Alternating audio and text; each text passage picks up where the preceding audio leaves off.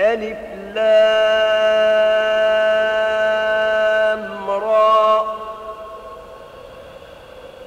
تلك آيات الكتاب المبين إنا أنزلناه قرآنا عربيا لعلكم تعقلون.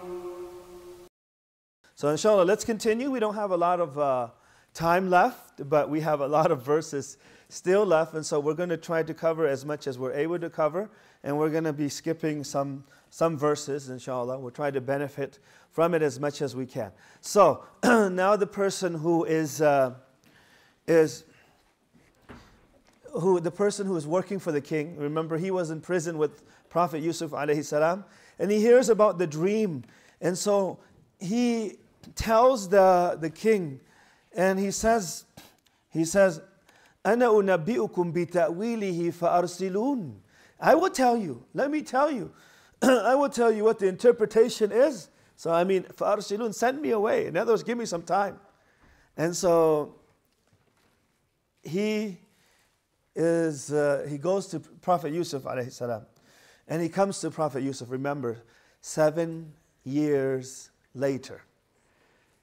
7 years ago, Prophet Yusuf tells him, when you go and see the king, mention my situation to him.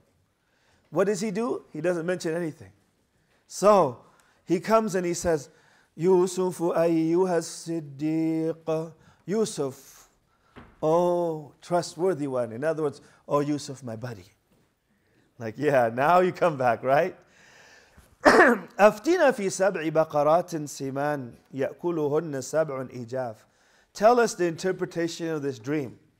So he mentions to him the dream of the king. So when he mentions to him the dream of the king,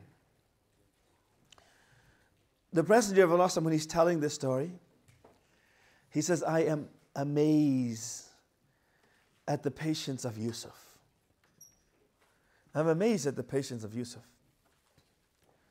If I were in his shoes, in other words, that was me, I would have sent him back to speak about my situation before I told them the interpretation of the dream.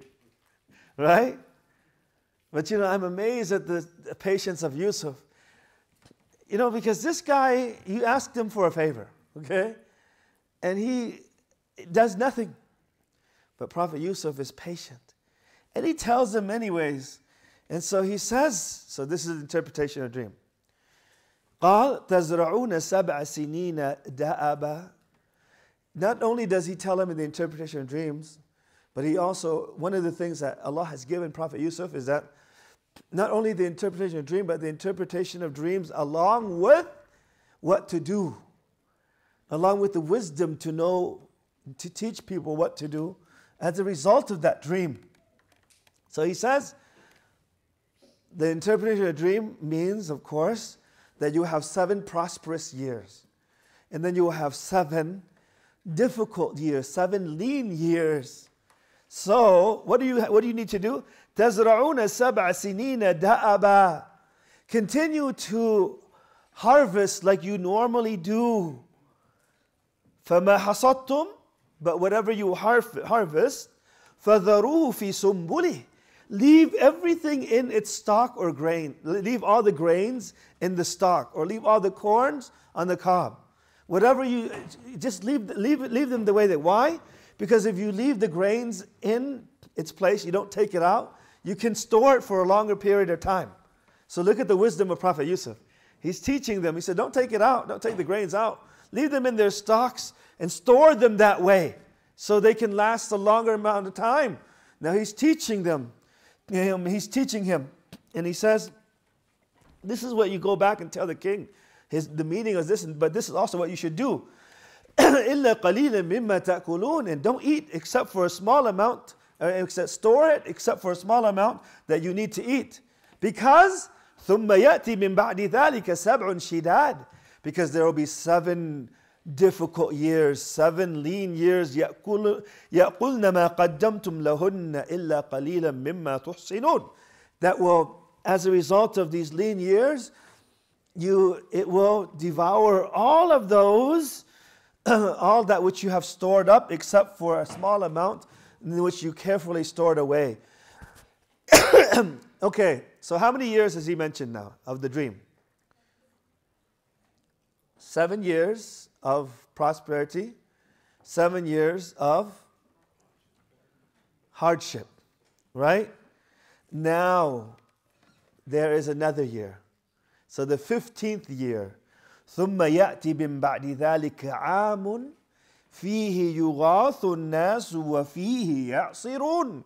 And then there will come a year in which you will receive an abundance amount of rain. And in it, the people will be able to press wine also and make, in other words, they don't just need that, they have so much that they don't just keep it for the staple food, but they're able to press wine and make olives or olive oil and things like that.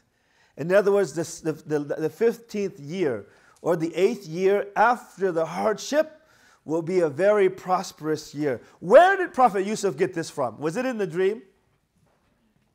Was it in the dream? Is there anything mentioned in the dream of an 8th year after, or a year after the 15th year? Is there anything mentioned of that in the dream at all? There's nothing there. Directly. But this shows the wisdom and knowledge of Prophet Yusuf. He knows that the 8th year has to be a year of an abundance amount of rain. Why?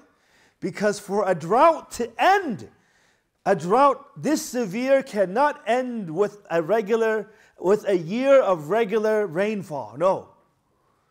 The year that will follow this drought, in order for it to end, because we know it's going to end, that means that 8th year is very prosperous. And that's a year in which there will be an abundance amount of rain, more than usual. He got that from deduction. From what? From experience, from knowledge, from reflection, and from thinking. And this is also what Allah gave him, wisdom. And so he's able to give them even extra information based on what he knows of modern facts, or the facts of the apparent facts that he has taken into consideration. So now, وَقَالَ الْمَلِكُ ائْتُونِي بِهِ. The man comes back and tells the king. And then the king says, now remember this servant, does he mention about Yusuf? He mentions nothing about Yusuf at all. He's trying to get the credit because he says, "Ana unabbi'ukum." I'm going to tell you. Just give me a day off, right? I'm going to tell you, just give me a day off. But the king's also smart. If you need a day off, that means you went somewhere. Who told you? So he informs him that it's Joseph or Yusuf. And then he says, "Go bring him to me. Bring that person whom you asked. I want to see him."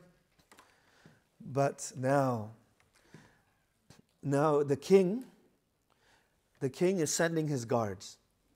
The king is bringing Yusuf out of prison. Okay? The king sends his people, and Allah subhanahu wa ta'ala says, فَلَمَّا جَاءَهُ الرَّسُولُ قَالَ ارْجِعْ إِلَىٰ رَبِّكَ. And when the messengers came, when the people came to take him out of prison, where is he taking him out to? Where are they taking him out to? Is he going to be free in the land and now he's free, he can do anything he wants? No. They're going to take him and bring him to the palace. The king wants him. It's like someone is in prison in the UK and you're going to be taken out. But it's just a regular release where you're going to be released and free. No. You know, the queen wants to see you. Right? Or the most powerful person in the country, or the president wants to see you. What would you do? You would get out quickly, right? Now Yusuf alayhi salam. Prophet Yusuf, he says, go back to your Lord. Go back to the king. فَاسْأَلْهُ مَا بَالُ النِّسْوَةِ اللَّاتِي قَطَّعْنَ أَيْدِيَهُنَّ. And ask him about the situation about concerning the women who cut their hands. Inna Rabbi bikaydihinna alim. And surely Allah, my Lord, knows of their plots. Surely Allah knows of their plots. My Lord knows of their plots. And so here, first of all, the Messenger of Allah sallallahu alaihi wasallam, when he told of this incident, he said, I am amazed at the patience of Yusuf. If the messenger came to try to take me out of prison, to go back to go see the king, I would have gone out faster than anyone. I would have been out already. But Yusuf didn't go out. He said, go back to the king and talk to him first. Why? Because remember, the last time that man left, how many years did he spend? 7 years. There's no guarantee there is anybody coming back. Okay? And now you have an opportunity to get out of prison. There's no guarantee someone's going to come back and take you out. And now he says, no, I'm staying here. I'm not going anywhere. I want you to go and clarify the situation first. Go tell the king. Ask him about this first. And then I'll come, do that first. And so the Prophet himself said, I'm amazed at Yusuf. The patience of Yusuf. He said, I would have been out that door. Our messenger sallallahu alaihi wasallam said that. I would have been out that door when that messenger came to take me out. And why wouldn't you be?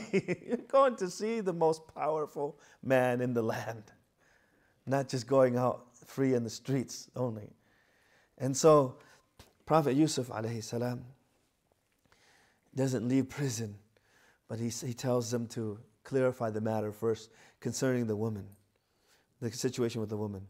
And so what is the king then calls the woman over, and he says, قَالَ مَا خَطْبُكُنَّ إِذْ رَاوَدْتُنَّ يُوسُفَ عَنْ نَفْسِهِ. What is the matter with you concerning Yusuf? He's speaking to the woman. He's gathered all the women. Remember, these are of course, not all the women who were there, who know the situation, who know the circumstances. And these were the wealthy women, the wives of the ministers, of course. قالت امرأة العزيز الآن حصل قلنا حاشا لله. So the women, they say, حاشا لله, أعوذ بالله ما علمنا عليه من سوء. We don't know anything that's bad about Yusuf at all. In other words, he has done no wrong. قالت امرأة العزيز. And then قالت امرأة العزيز, the wife of the Aziz says, the wife of the Aziz, some of the scholars said the minister has passed away. Her husband has passed away already. And she says, الآن حصل الحق. Now the truth has come out. أنا راودته عن نفسي وإنه لمن الصادقين. I was the one who tried to seduce him, and surely he was amongst those who are truthful. Now you might ask, why would she do that? Why is she admitting in front of everybody right now? And people might wonder, why are you coming out right now? And so she tells the reason. ذَلِكَ لِيَعْلَمَ أَنِّي لَمْ أَخُنْهُ بِالْغَيْبِ. I am coming out right now so that, you might see, I don't know what the translation here, but the translation might be a little bit different. I'm just giving you the stronger of the opinions, okay, in relation to what it means. Why is she coming out? She says, I am coming out لِيَعْلَمَ أَنِّي لَمْ أَخُنْهُ بِالْغَيْبِ. So that my husband will know, that everyone will know that I did not cheat. I did not cheat. In other words, I cheat on him. And وَأَنَّ اللَّهَ لَا يَهْدِي كَيْدَ الْخَائِنِينَ. For surely Allah does not guide the plots of those who plot or who cheat. And so, why is she doing this? Why is she saying this? She's saying this because she's coming out because she's trying to say that, yes, I did try to seduce him, but he didn't do anything. Now, why am I coming out? Because I want to let everyone know that even though I tried to seduce him, nothing happened. Nothing happened. Yes, I did try to seduce him. And the reason for that is, وَمَا أُبَرِّئُ نَفْسِي. I am not saying that I'm totally innocent, okay? وَمَا أُبَرِّئُ نَفْسِي. I'm not saying that I'm totally innocent. إِنَّ النَّفْسَ لَأَمَّارَةٌ بِسُوءٍ. But you know, our desires, the nafs, cause to do evil always. So she's trying to blame her nafs, saying the nafs is always calling to evil. I'm not saying I'm totally innocent. I am coming out just to let people know that, and let my husband know also that even though I did try to seduce him, nothing happened. Nothing happened. And he is chaste. And that's why I'm coming out. I'm not totally innocent, yeah. But I am just coming out to clarify the situation and to let people realize that nothing happened between us. And إِنَّ النَّفْسَ لَأَمَّارَةٌ بِسُوءٍ إِلَّا مَا رَحِمَ رَبِّي. Except for whom my Lord has mercy upon. إِنَّ رَبِّي غَفُورٌ رَحِيمٌ. Surely my Lord is oft forgiving, most merciful. So, now, there are, have you heard of stories that Prophet Yusuf married Zulaykha or married the wife of the Aziz? Is that true or not? Would that be appropriate for somebody like the status of Yusuf to marry someone like Zulaykha? Isn't that a little bit strange, right? Well, you might see some books of tafsir who are taking from the Israeliyat or hadith that are very, very weak that they mention, but it's not true. There's no proof that Prophet Yusuf married the wife of the Aziz. And honestly, it's not appropriate for someone like Yusuf to marry someone like her. To marry someone like her. And so where did it come from? Most of the scholars have said it came from the storytellers who tried to spice up the thing a little bit.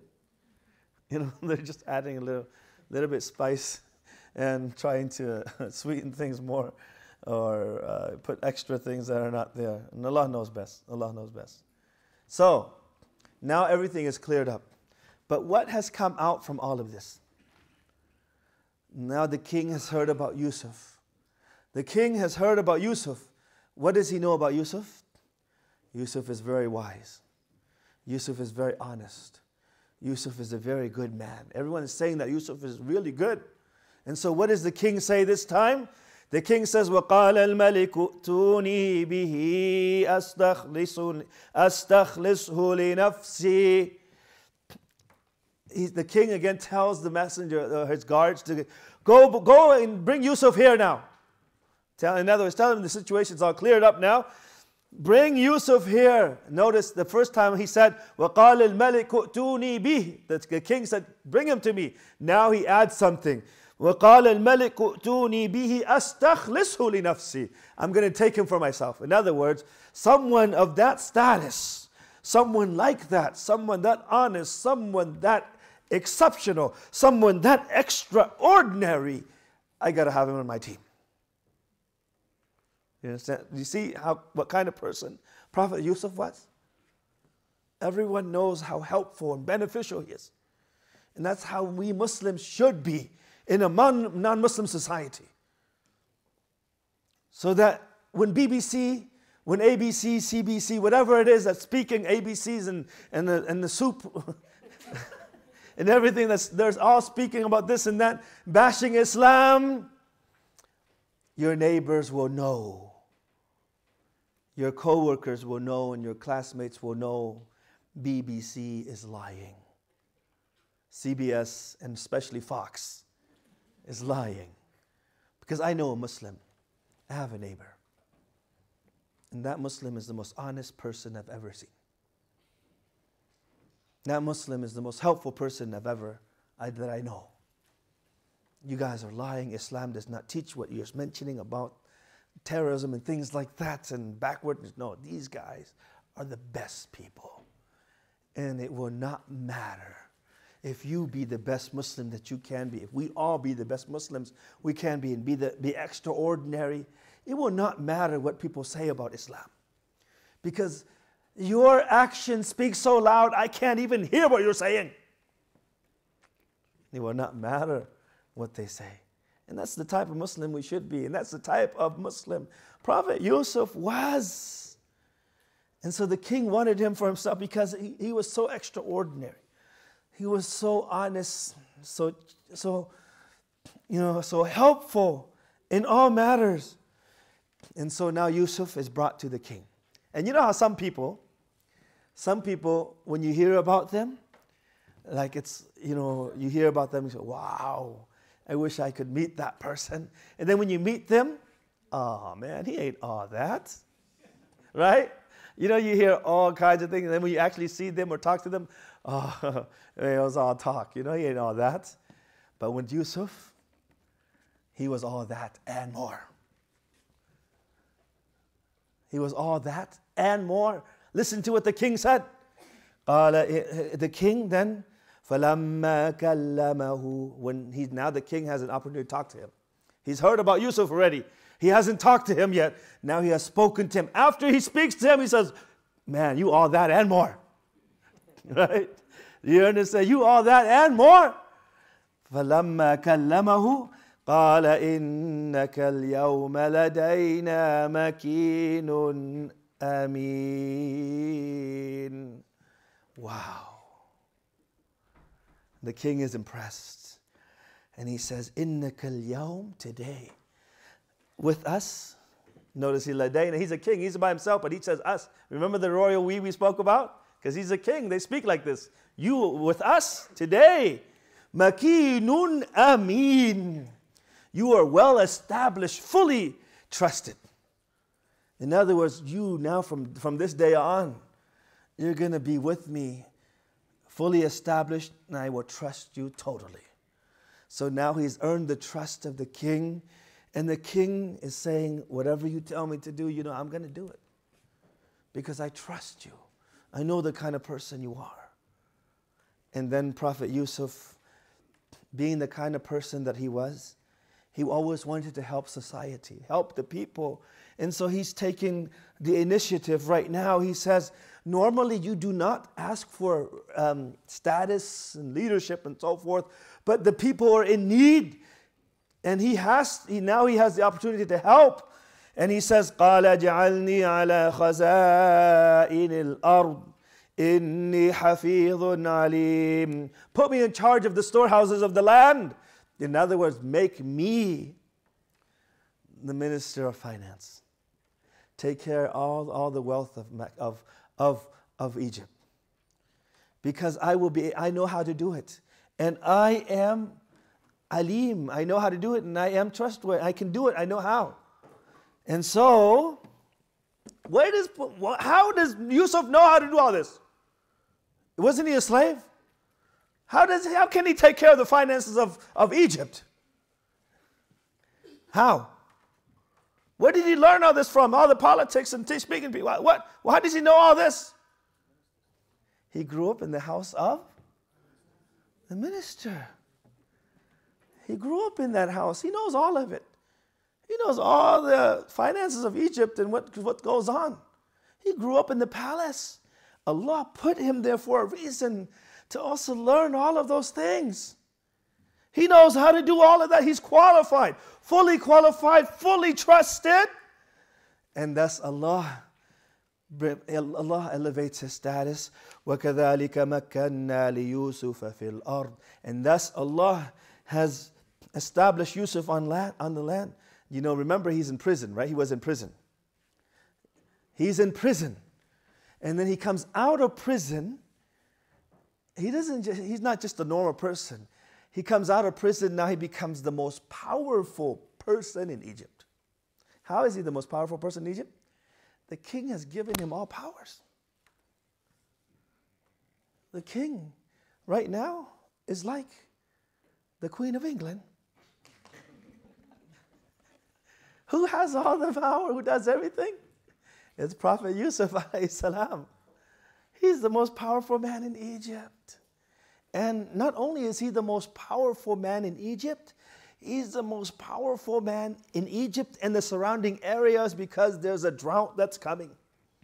and he's in charge of the wealth of Egypt. And the people are going to come to Egypt. They're going to need the food of Egypt, and he's in charge of all of that. Allah, from prison, from the well to the prison, and now he's the most powerful man in the land. And so Allah subhanahu wa ta'ala says, that's how we establish people, Yusuf on earth. يَتَبَوَّأُ مِنْهَا حَيْثُ يَشَاءُ. What does that mean? It means he's free to roam wherever he wants now. He's not in the well where he can't go anywhere. He's not a slave where he can't do anything. He's not a prisoner where he can't go places. He can go anywhere. He can go anywhere he wants. Okay, I want you to imagine yourself in this situation. In his case, what would you do now? What would you do? First thing you would do is what? You are the Minister of Finance, in charge of Egypt, fully respected, fully established. You have all the wealth of Egypt in your hands. You are a free man, not only a free man, you're it. You're the guy. What do you do if you were here? You were in his situation. What would you do? You would buy a home? You don't need to buy a home. You got a palace. Okay. We know who needs a home, okay? Okay, listen. Where's your father? He's poor man. He's a poor man. Where are your brothers? Back home. The drought has hit them hard. Drought. What would you do? Wouldn't you go to them? Wouldn't you go to them and say, send a messenger, or you go yourself? Father, we made it big. We made it big. Brothers, you never thought I could do it, huh? We made it big, guys. Come on. We're moving away from the desert. We're going to the palace. Right? Wouldn't you do something like that? Yusuf didn't. Why? Inshallah, we'll get to it, inshallah. Why? Allah will mention, inshallah. Not directly, indirectly. Okay, we know why. Now, and Allah subhanahu wa ta'ala says, نُصِيبُ بِرَحْمَتِنَا مَنْ نَشَاءُ. We shower our mercy upon whom we will. وَلَا نُضِيعُ أَجْرَ الْمُحْسِنِينَ. This is very important. We will never make the efforts of the muhsineen go to waste. In other words, be good, be sincere, be the best. For whatever good you do, you will be rewarded for it in this life before the hereafter. Just know that. It might not be immediate, but you will get your reward in this life and the hereafter. So be sincere. Don't disobey Allah. Be strong. Be firm. Be honest. Be the best Muslim you can be. Be patient in the obedience of Allah. Be patient in abstaining from sins. And be patient when a calamity befalls upon you. For any effort that you may put, even though no one sees it, Allah sees it and He will reward you graciously. But the reward of the hereafter, وَلَا أَجْرُ الْآخِرَةِ خَيْرٌ لِلَّذِينَ آمَنُوا وَكَانُوا يَتَّقُونَ. But the reward of those and the hereafter is better for those who believe and who fear Allah subhanahu wa ta'ala. And now, 7 years of drought. The 7 years of prosperity have passed. And Yusuf has taken care of the storehouses. Now, why does Yusuf want to take care of the storehouses? Why? Because he wants people to not suffer. Because there's corruption in Egypt. You know, the politicians are corrupt. So in order for everything to run smoothly, he has to take charge himself of the storehouses. And so he's done a very, very fine job to the point where Egypt now has a surplus. And people are suffering. And so people are hearing about Egypt, and that you can come to Egypt and you can buy grains and you can survive this drought if you bring in your wealth and money you can buy. So Egypt becomes even wealthier. So look how much benefit is Egypt benefiting from the wisdom and the honesty of Yusuf alayhi salam and the knowledge of Yusuf alayhi salam. Do you see? So Egypt is in a position of prosperity when everyone else is suffering. Egypt is the only nation and state at that time now, because nobody was prepared for these 7 years of difficulties, but Egypt was prepared because those 7 years of prosperity, Prophet Yusuf alayhi salam made sure that they stored enough food. And then the brothers are suffering. The family of Yaqub is suffering, and the brothers come. Allah subhanahu wa ta'ala says, وَجَاءَ إِخْوَةُ Yusuf. The brothers of Yusuf come. فَدَخَلُوا عَلَيْهِ. And so they enter. Why do they enter Egypt? They enter Egypt because they are in need. They are starving. They are suffering. The whole family is suffering. Because the children of Prophet Yaqub have children also now. And they probably have children also. It's a large family. It's a huge family. And they don't have enough food. They do not have enough grains. And so the brothers come to Yusuf. But they don't know that Yusuf is in charge. And they come and they فَعَرَفَهُمْ. Yusuf, when he sees his brothers, he knows. He knows them. Why? Because Yusuf was a young boy. Remember, now he's a fully grown man. How old is he now? We said in prison he was how many? 30 years, right? And now 7 years and 7 years, additional 7 years have passed. 7 years of prosperity have passed. And now in the middle of that 7, probably the second, third, probably 10 years now more. 10 more years, right? With including the prison, so he's how many? Full-grown man. When someone is 10 and then they turn 40, do you recognize them? Most likely not, right? So he has changed, but because they were older than him, they didn't change much. And so, but he realizes, he knows them. فَعَرَفَهُمْ وَهُمْ لَهُ مُنْكِرُونَ. But they themselves look at him. You know what munkirun means? Munkirun means you deny something. As if they say, wow, that face looks familiar. Nah. No way, right? Because that's what you say, couldn't be possible. That's the most, well, he looks familiar, but he's the most powerful man in Egypt. It can't be Yusuf. There's no possibilities, right? There's no possibility. There's no way. So they just brushed it aside. And they had no idea that this was actually Yusuf alayhi salam, their own brother. And so, وَلَمَّا جَهَزَهُمْ بِجَهَازِهِمْ. But Yusuf alayhi salam, now he's helping them to store the grains. And so, they're bringing items to trade in. But Yusuf is very just. So what does he do? He doesn't give the grains to everyone as much as they want. No. For each person, he gives a ration per family. So the head of the household comes and you get your ration only. Why does he do that? Because if he doesn't do that, the rich people will take advantage of the situation. And they will buy a lot of grain, bring back to their land, and then raise the price of it and become even richer. And then the poor people are still suffering. Do you understand? So he says, if you want the grain, I will only give you enough for that ration for your household. And the head of the household has to come. And I'll give you that ration. You can only buy this amount. And so they bring forth and do they have enough? The brothers of Yusuf, do they have enough? How many are they that are coming? 10. Because Benjamin is not here. Prophet Yaqub does not allow Benjamin to come with him. So they're not going to have enough. They're going to be missing one ration. If Benjamin were to come, they would have more. But they can't buy. They need 11 rations. It's a large family, but they don't have enough. But that's all they can get.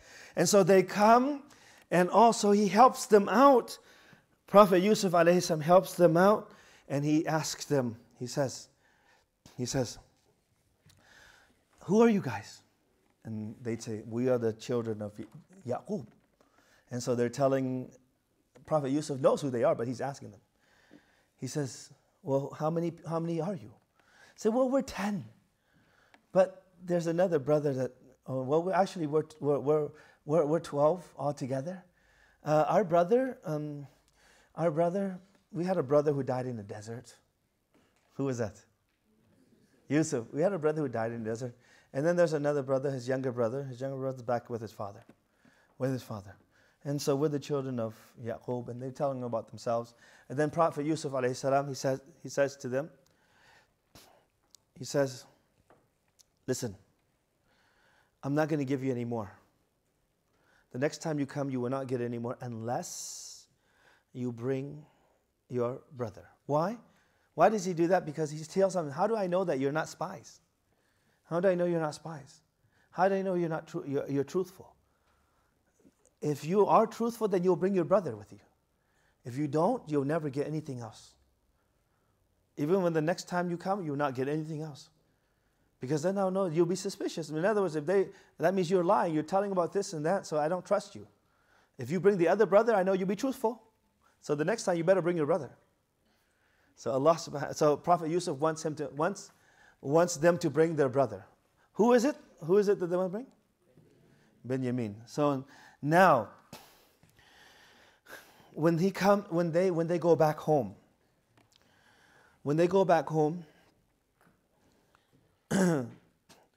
Prophet Yusuf alayhi salam puts their belongings back. Puts all the things that they traded in for the grains.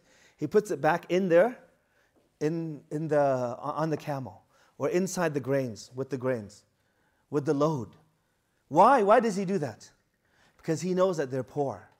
And also, if they don't have anything to trade back, they're not going to come back again. First of all, they don't have enough food yet. They're going to have to come again, but if they don't have anything to trade for the grains, then they won't. So he's giving them their money back. He's giving them their money back without them even knowing. So when the brothers go home, immediately they go to their father. فَلَمَّا رَجَعُوا إِلَىٰ أَبِيهِمْ قَالُوا يَا أَبَانَا مُنِعَ مِنَّا الْكَيْلِ. Oh Father, they say, oh Father, we have been prevented from our ration. We are not given our ration. So we were not given our ration. Why did they say that? Did they get their ration? They did say they did get their ration. But what they're saying is that, they're not really lying. In other words, we're not going to get our ration. But they want to make the situation more, just to make sure that next time they're able to bring Benjamin. Okay? They want to secure the situation, make sure that they're able to bring Benjamin. So they said, so the father says, why? We're not going to get our ration unless we take Benjamin with us. Unless we take Benjamin with us. Next, وَإِنَّا لَهُ, what do they say? وَإِنَّا لَهُ لَحَافِظُونَ. Do you remember these words? Surely we will take care of him. Surely we will take care of him. They want to take Benjamin. The father thinks, what does the father think right now? The father thinks they have nothing to eat. They didn't bring any grains because they didn't tell them that they got some grains. All they did when they came, they said, we don't have anything. We have been prevented from our ration. We didn't get our ration. You have to send Benjamin. So the father is, the Prophet ﷺ said, لا يلدغ المؤمن من جهر واحد مرتين. A believer is never bitten from the same snake hole twice. And now when Prophet Yaqub hears these words, what does it remind him? These were the same words they said before they took Yusuf away. And now they're planning again to take Benjamin away? Isn't that what he's thinking? And so Prophet Yaqub, he says, قال هل آمنكم عليه إلا كما أمنتكم على أخيه من قبل. قال هل آمنكم. Do you think I'm going to trust you again? Just like I trusted you with his brother before? فَاللَّهُ خَيْرٌ حَافِظًا. Nay, Allah is the best of those who take care of us. وَهُوَ أَرْحَمُ الرَّاحِمِينَ. And He is the most merciful of those who show mercy. In other words, I'm not going to fall for this again. I'm not going to let you take Benjamin. Allah will take care of us. Allah is the most merciful of those who show mercy. You are not taking Benjamin. I'm not going to send him away with you again. No, we'll not fall for this again. So the brothers have lost hope. If they can't bring Benjamin back, they don't have enough food. they're going to starve. They were not able to convince their father. In fact, their father thinks they don't even have food. They didn't even unload yet. They didn't unload. They tried to escalate the situation just to make sure that they can bring Benjamin again. And so now they've given up hope. Now they're taking the load from the camel and opening up the grains. And what do they find? What do they find? All the money was returned to them. So now it's an opportunity to convince their father one more time. Why? That they're truthful, that they did go. And look what happened. And this man is very honest. This man is very generous. Remember that, because they told their father before that this man that we met in Egypt is very honest. And so now, you see, now we have proof of his honesty. That all of this, we're not plotting, we're not lying. That the man did ask for Benjamin. Now they have proof, and now they have the grains. Maybe we'll have the opportunity to convince our father to allow us to take Benjamin with us. So inshallah, we'll break right now.